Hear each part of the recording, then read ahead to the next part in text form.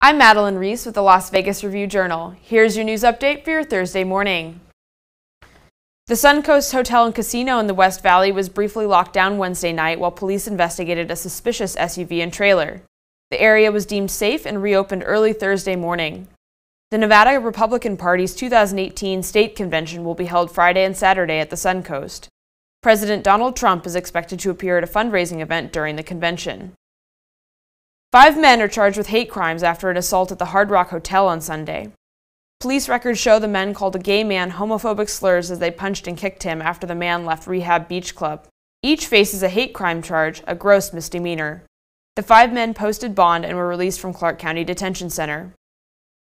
The Golden Knights completed their sweep of the annual NHL awards at the Hard Rock Hotel Wednesday night. Derek England received the Marc Messier NHL Leadership Award, and center William Karlsson, coach Gerard Gallant, and general manager George McPhee were also honored. For all of your Las Vegas news and much more, visit ReviewJournal.com. Nights to Remember.